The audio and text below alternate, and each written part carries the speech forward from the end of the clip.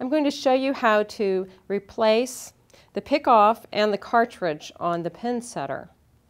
Now, the Pinsetter is a great time-saving tool when you're setting pins in your draperies, but it can wear out over time. If you find that the pins are not coming out properly, you might need to replace the pick-off.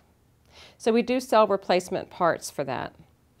You'll get them, and to replace the pick-off, you're going to pry off the end here, and it's clear, so it's hard to see. But you just pry out one end, and then you can take the whole piece off. And we're just going to set that aside.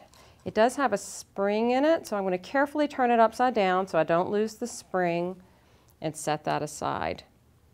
Now I can slide out the old pick-off and then put the replacement part in its place.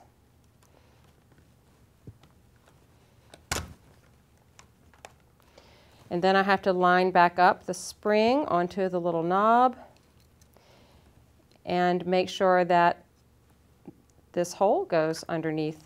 It's a little tricky, but you can push back on the spring. That goes underneath and then back into the little grooves on either side. So that's been replaced. Now to replace the cartridge, this part's really easy.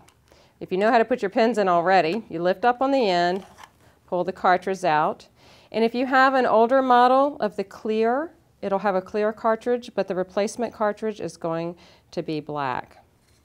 So that goes back in place.